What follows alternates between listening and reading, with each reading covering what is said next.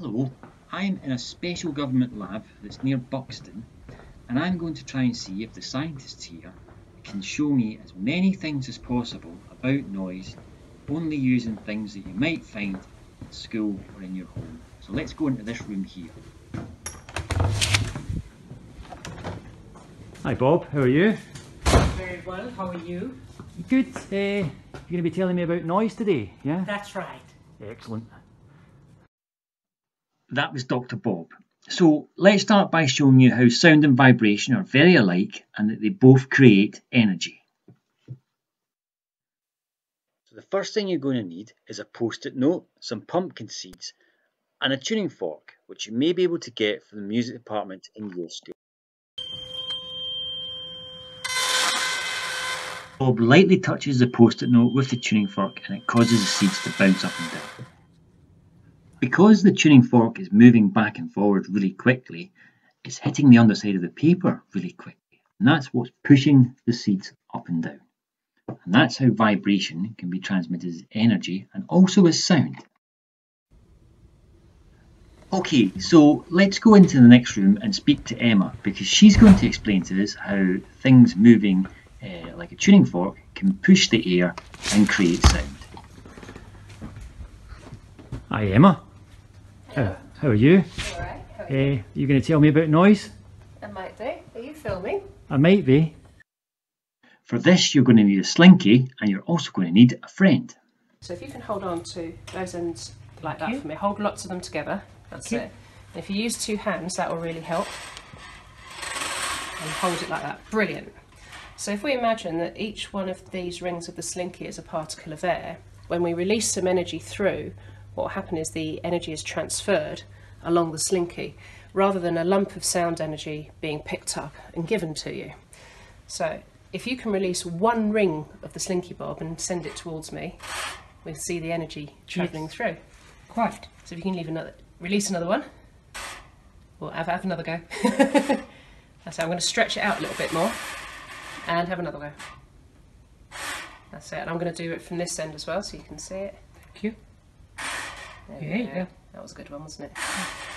And because you've got a fixed end at that end as well, we're seeing a little bit of reflection coming back. So that's like a bit of an echo happening. Oh. Great. Now the next thing we need is an empty biscuit tin, and if you need to find one then ask your teacher, as there's bound to be lots of empty biscuit tins in the staff room. So sometimes sound can be annoying and we want to control it, and it can sound a bit tinny and ringy. So I've got a couple of biscuit tins here. And this biscuit tin is empty. Sadly it's got no biscuits in it. I'll show you. I think there's a few crumbs, but that's about it. No biscuits. Now if we sort of toss this tin around in the air a bit, you can hear it's a little bit ringy and tinny. Strange that, a tin sounds tinny. However, if that was in a big factory or that's a machine in your home or something, that's going to be really, really annoying. But you can actually control that really, really easily. Here's another biscuit tin. Also hasn't got any biscuits in it. Actually, this is a chocolate tin. And it really doesn't have any chocolates in it, sadly. However, what it has got is a lid that's got some treatment, some noise treatment. And that's actually just gaffer tape. That's silver, really silver, sticky tape that you can use. It's just been put on the inside of the lid, and in this case around the outside of the tin. I can just show you the effect on the lid. So at the moment, if we take the noise control off, there you go. Damping is used a lot in the manufacture of boiled sweets, and we can demonstrate this just by getting a hold of some marbles, 2 tin food trays, and then lining one of the trays either with an old bit of cloth or some rubber sheet. Now here's Bob to show you how it works.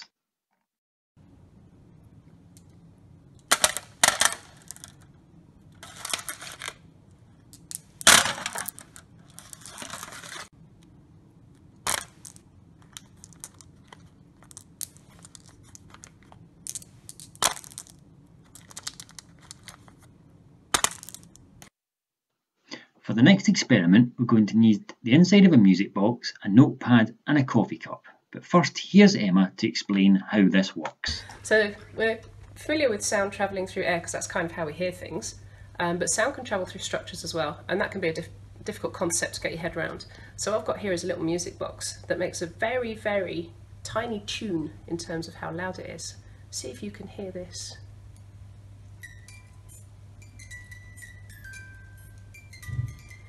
Now I'm going to keep turning the handle of this little music box, and as I do that, I'm going to put it down on the desk and we'll see if anything changes.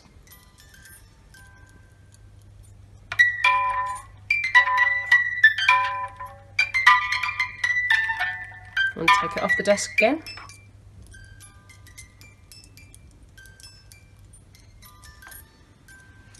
And so what you have there is the difference between airborne sound, which sounded really quiet, and going into structure-borne sound, which suddenly sounded like it was a lot louder, but it's just how the vibration and the sound energy is being transmitted through the structure.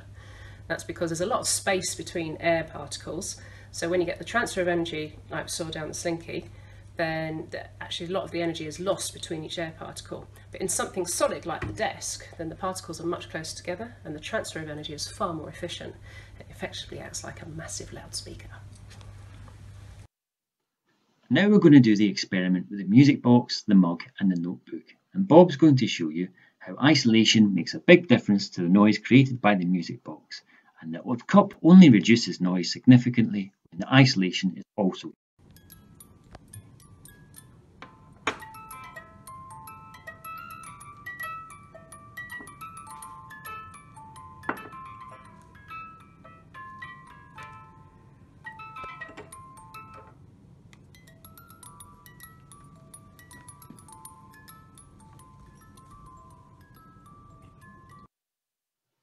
So, this is our last experiment, and for this you'll need a balloon, a metal nut and a coin.